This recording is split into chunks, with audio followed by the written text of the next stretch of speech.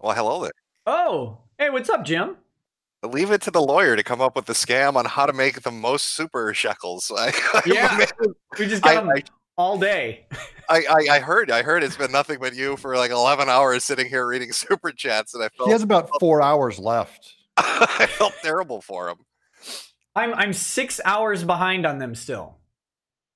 Oh, well, hey, you enjoy that. I actually popped on for a sec. I hope you guys don't mind. I wanted to ask you a question. I don't know if you've seen the Alex Jones deposition that just went up. I haven't watched it. I saw I saw that it got leaked. Yeah, it got put up. So at the very end, well, that's actually even more interesting because at the very tail end of it, they had said that they had a confidentiality for 30 days that it couldn't be released for 30 days. So if this happened after the first, whoever put it up is probably going to be liable for something, I would guess. Yeah, maybe. I mean, that's the hard part of discovery is even when it's supposed to be confidential, things leak. Lots of people work at law firms, especially ones that are going after Alex Jones and that he's representing. And it's hard to figure out who actually put it out. Well, what I was really curious about, and I just wanted to get your take because you obviously have more knowledge on this than me. During the deposition, when Jones is being questioned and he's presenting, the opposing lawyer's presenting information, Sure. he's presenting clips of Jones' show and statements that he had made. But instead of just presenting them individually, giving a little bit of runtime to them, what he was doing is he'd take like 3 or 4 seconds of like a bunch of different clips and then splice them all together, and then he'd throw them at Jones and say, "Well, look, you said this repeatedly," and it'd be 3 seconds from this show, 3 seconds from this show, 3 seconds from this show, and they're spanned out over the course of maybe 6 months in between one, 3 months in between another. Sure. And I found that very weird. And Jones' lawyers got really upset about it too. And they're like, well, I've never seen anybody do this. And Jones kept, when he was giving his answers, he's like, I don't know how to respond to this because I don't have any context for what I was saying this about. You're asking me, what did you mean with this? And he's like, well, I don't even know what the sentence directly in front of it was or what I said directly after it. And one of the craziest things was, the opposing lawyer went after Jones and said, well, how you didn't do your due diligence. You never researched things properly. You'd get information wrong. You'd get present misinformation. Really hounded him on that. And then as he's presenting these clips of statements that Jones had made, when Jones asked, well, when was this from? And he gave a date, and it turned out he got the information wrong. So the Ooh. lawyer that put the clips together couldn't even get the information right when he was presenting it to Jones. And I'm thinking in my head, well, how can you go after him over and over again about, presenting misinformation? And that was 6 years ago, 7 years ago. Mm. And now you're up here and you've worked on this the week prior to the deposition, and you can't even remember the date of the clip that you're playing for him. And so I don't know, is that weird though during a deposition to do that? I can't imagine if you presented a police report that you just present a piece of paper with one line from it and none of the other police, and the whole entirety of the police report is like redacted. Like, oh, I just want to talk about this one line from this police report, but trust me, it's the police report. Well, it kind of depends on how you're doing the deposition. I mean, if it's from a police report and you ask them, "Is this a line from the police report?" They could just say, "I have no idea what's in the police report. I'm not sure." If it's something, did you say this? Did you say this to this officer? I mean, the question is, do they know what you're going to talk about in deposition? Do they know what materials you have? There's typically how these things work out is you serve your initial complaint on someone, and then you go through initial discovery once you get past your preliminary motions. And most lawsuits will go through this process where they go to their initial discovery phase, and so that involves a disclosure of everything you've got and then your request for everything else. So then the opposing side knows roughly what you have and they know what you're after. So then you strategize for depositions like, okay, well, I know they've got this report and they're going to be asking me questions about that. I know they've got, these video clips and they're going to be asking me questions about that. Problem with Alex Jones is he's got so much material. Like you could find anything and have him say, "Did you say this?" That's what Jones said actually during the deposition. One of his responses was something akin to, "Well, you have to understand, I do a show. What is it? 6 days a week, 3 to 4 hours a day." And he kept repeating, well, because this is about Sandy Hook, he kept repeating, well, the Sandy Hook material wasn't even 1/10 of 1% of my programming. And Right. this years ago. And he's like, I know that you've been very focused on this, but he said, I haven't gone over every single show that I've done. So it's hard for me to answer your questions if I don't have any context surrounding the clips that you're playing, and let alone when you put 10 different clips together to try to get me to address something. Yeah, what he wants to do, and this is a mean tactic, and it depends on how hostile the litigation is, but what if he put clips together that weren't Alex Jones's? Well, that actually, they brought that up because Jones, once his lawyer interjected, and this made the opposing lawyer really angry, by the way, because he's like, "Oh, this is Texas rules, and you agreed to it, and you can't give spoken objections. You just have to say one of these four things. That's all you can say." Yep. But the lawyer kept pressing and saying, these are heavily edited. I've never seen anything like this. This is terrible. And I think Jones picked up on that really quickly, because every response after that, he said, "I don't know how to respond to your edited clips." And then Jones started pointing out the audio doesn't sound right. He said the audio sounds like it's been edited. And actually, if you listen to it, it kind of does. The volume and just the way it sounds is not, it's different. It's hard to explain, but it does sound a little bizarre. Yeah, one tactic that a lawyer, I don't know, this would be questionable about whether you could do it, but one tactic a lawyer could certainly do is have an Alex Jones impersonator saying lines and say, "Did you say this?" And then you get them on perjury. Because if they're like, "Well, I must have," right? Sure, I did, but they didn't actually say it because it was something else. Now, a judge might get really pissed off if you do that, but at some level, it depends on what you're trying to establish. But if you're trying to establish that they don't know, that they're frazzled, that the information is not well thought out, I guess you could try and introduce it that way. But now Alex Jones's lawyers are, of course, going to know that that's their tactic, right? So they're going to say, well, they'll be already developing their counter argument for that is, look, he's trying to trip him up by asking him, taking these clips from shows that are 6 years old, clips that may not have even been him. They're trying to establish that he's frazzled. But what person on earth could remember every conversation they've ever had? My client just happens to be conversing with the entire world, right? Yeah, and there were a couple other interesting bits. If you get a chance to watch it, it's up on YouTube. I put the links. It's like 3 hours long. Yeah, I'd love to.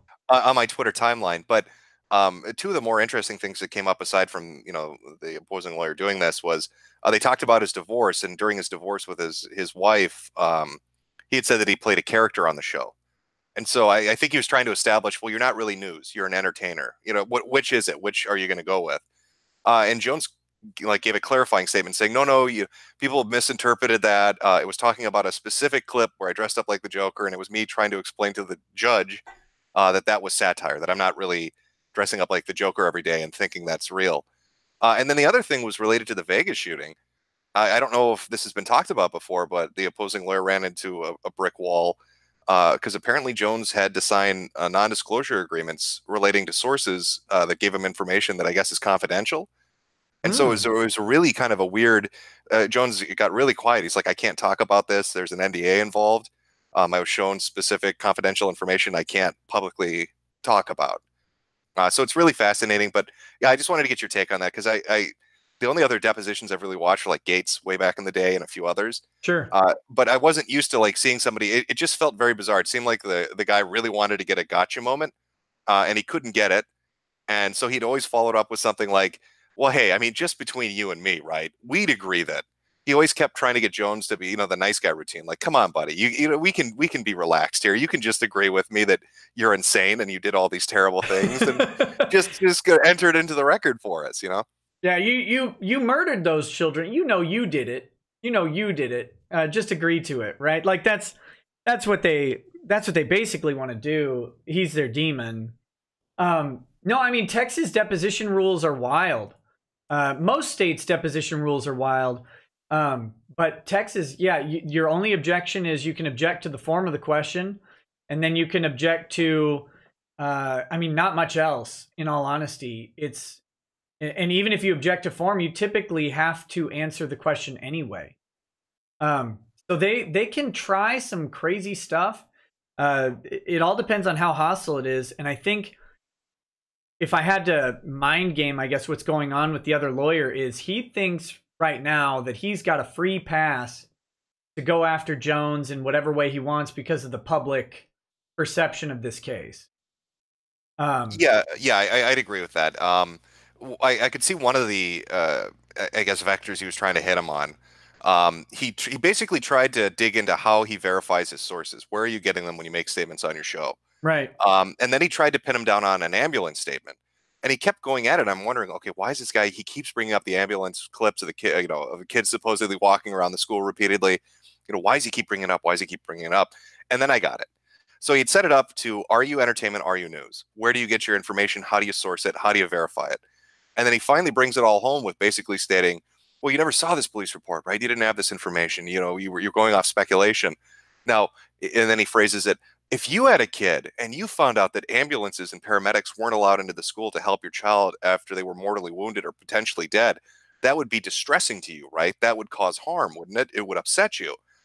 So I think what he was trying to do is get it where Jones admitted that he made a statement that would cause distress, right? Like, yeah, you did something that would hurt you if that happened to you, and you knowingly did it.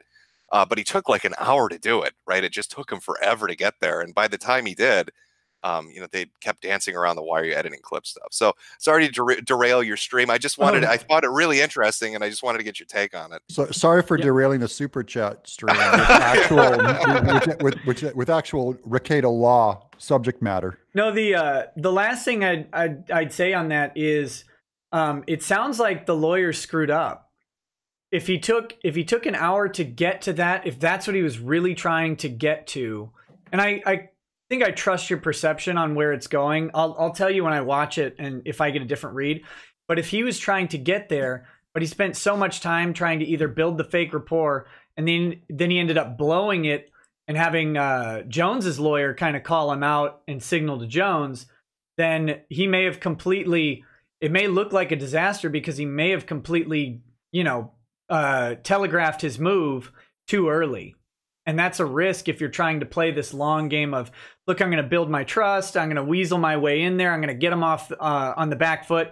And then I'm going to drop the hammer rather than dropping the hammer early. And, right. That's at least how, I mean, I'm trying to condense like the first hour and a half of it at the very least. Right. I mean, it's very long and it really is fascinating. And again, I don't know if it's, I'm going to guess that it's legal for it to be up. I'm going to guess that, because I think it's on a law firm's YouTube account. So I think it's the guys that questioned him that put it up. Sure. But I'm not 100% certain. But yeah, both parts are up. Comments are disabled, and it just went up recently, and it's fascinating. So if you guys later on get tired of reading all this super chats and making all that money and want to watch something entertaining for a few minutes, it's really. Oh, and Jones, by the way. I actually I'm starting to think that it's not an act, because like the lawyer asks him a question and Jones just dead stares him and goes, well, I'd like to tell you about the psychic vampires. Oh yeah, buddy. It was so good. And the room just goes silent as he starts talking about psychic vampires. And I was like, this is amazing. So he's either fully committed or he's like the best, he's got the best poker face on the planet. Oh, I think, yeah, my guess is his lawyers went in there and they're like, we don't know exactly what tactic they're going to use with you. So we'll just object at the moment we think that's something they think is important. And then you, based on our objection and how firm we press it, that's how you know how to react. I think that was the game plan going in. Yeah, so it's a good game plan. Yeah, once they brought up the clips, he hit that. And then I think he started to pick up on the, are you an entertainer, are you news? How do you present your information? And like, yeah, the guy throwing out questions asked some wild stuff. I mean, he said, oh, you use this guy as a source. And Jones is like, yeah, he was a professor. He was on TV. He talked to the news. And he goes, well, wouldn't you agree that that man is insane? And I'm thinking, like, that's a real subjective viewpoint. Like, how am I supposed to agree with him? I'm not a psychiatrist. I can't, speak to his mental faculties. But I think Jones is like, you know what? Let's just talk about psychic vampires. And that was, that was amazing. What a brilliant move. Because that's when you go into deposition, you have to assume that you have more information, or at least better information, than the other person, and you're just trying to get to them to trip up, right? That's the whole goal of deposition, because you can't find information that you don't know exists. You either want to get them to put something on the record, or you want to trip them up and get perjured on the record.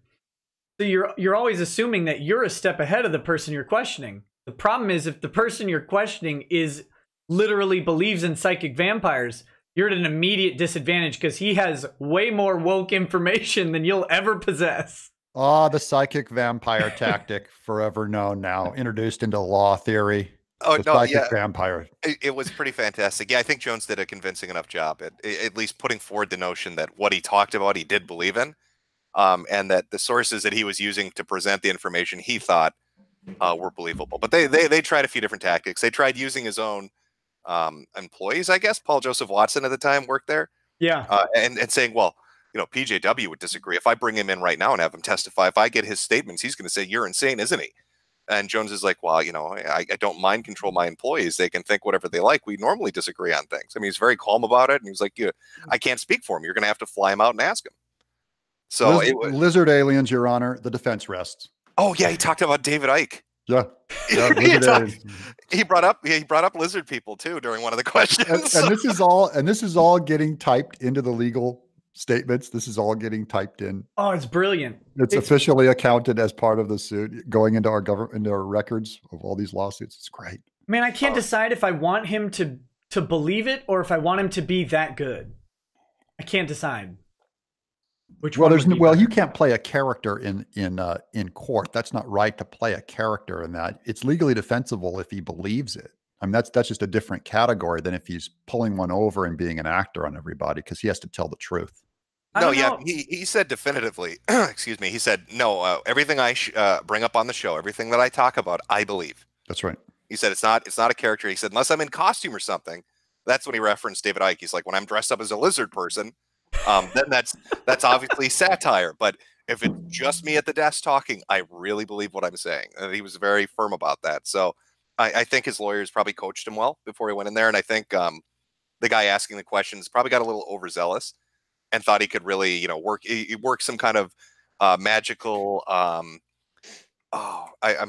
Matlock kind of technique. You know what I mean? Who's going to win a war for your mind?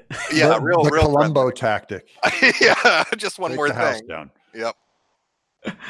Oh, fantastic. No, man, I gotta watch it. I saw it.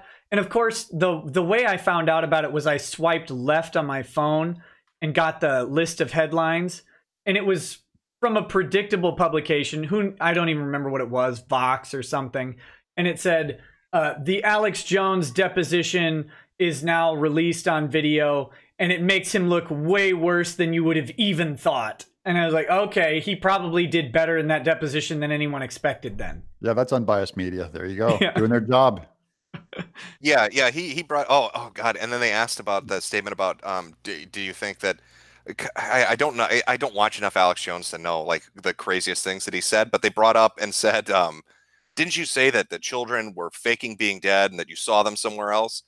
And then Jones just goes off on like a spiel and he's like, hey, there were these Pakistani kids that were supposed to be dead in a bombing, but I saw them later on doing a photo op. And the opposing lawyer is like, what? It was really amazing. I think I know what he's talking about. But yeah, the Hamas kids that would, in the bombing, they would actually stage victims to get anger against Israel. And then later they would see those kids walking around just fine. Right. And they'd see the same kid and the same mom in different pictures at different bombings. It was a different dead kid and a different mom with them, you know. Not to defend what Alex Jones is saying at all. Oh, I defended 100%. About the shooter victims. He apparently has recanted his perspective on Sandy Hook. Like I think he originally said it was a false flag, and then he changed his tune. What they're trying to actually peg him with, if I read, I haven't followed the court case since it went back to state court because it's harder to get the documents. But if what I remember their argument was, it's basically not that Alex Jones was saying the defamatory statements. It was that this guy that he interviewed is saying the defamatory statements, and Jones gave him a platform, which I think is horrifically dangerous. Right. To say that that's Jones's fault. Like, you didn't verify this. It's like, well, it's a guy coming on and ranting like a crazy man. If that's what he wants to do, then who am I to tell him no? Well, they tried to trip him up with that guy. I can't remember the exact name, but they said, "Didn't he send you?" This kind of blew my mind. They're like, "Didn't he send you 10,000 emails?" And Jones is like, "Yes." And they're like, "Don't you know that he's insane?" And he's like, "Well, he became a little perturbed with me after about number 4,000." So, like, And the thing that ticks me off about that case, though, the real one that bothers me is how they got it back to. I know they're doing the deposition under Texas rules, but they put it back in what, Connecticut State Court, and the way they got it to Connecticut State Court was that the guy who he interviewed isn't from Connecticut. Alex Jones is obviously in Texas. But the guy who drove the guy he interviewed somewhere one time was from Connecticut. That defeated diversity jurisdiction and brought it out of federal court and back to state court. Even though the guy who, they just said that the guy who drove him one time was like an actual employee, as opposed to just, he drove me somewhere for one thing. yeah, and going back to did Jones change his position on the Sandy Hook thing? When he was talking, I mean, he did. He a couple of times when they were asking questions, he's like, "Well, I'd get information, and then later on we'd find out that it wasn't true, and I'd walk back the statements." Right. But Jones was like, at the time, that's what we had to go on. And he brought up one thing I think Jones did smart during the conversation, because they kept giving him police reports, but the police reports had entire pages blacked out, and you could see it when he's flipping through it. And they're like, "Well, how if you had the information, how didn't you know this? How didn't you know this?" And Jones kept going back to, "Well, they withheld information. We thought that meant there was a cover up. What we didn't know is, and we didn't find out until later on, is what they were covering up was their own incompetence on how they handled the crime scene, on how some of the detective work was handled." And he's like, look at the police report you gave me. 3 of the 5 pages are completely blacked out. So what do we have to work on? We know they admitted openly that they hid some stuff, and you can see this by the document I'm holding." So he's like, "You're expecting me to know things I couldn't have possibly known. I only could work with what I had at the time." Yeah, that's the best part is, well, if you had this information, then why didn't you have this? You still don't have it. Idiot. You just brought me a file that's redacted. Right. So I'll let you jump back to your super chats. You still got 7 hours to catch up on. You're halfway there almost now on your 24 hours. Are you going to make it, do you think? Right now I feel good. I feel like this is a bad decision, but I feel okay. We'll see. We got to get through super chats though. Once the once the Battletoads hit, I think we'll be good. Yeah, that'll pick you up a little bit until you get really mad and decide, you know what, I'm gonna have a drink to relax, and then by hour 18, you're vomiting in a trash can, crying because you never should have agreed to this. Yeah, my hair will be numb and my pants will be soaked. There you go. All right, well, you guys have a good day.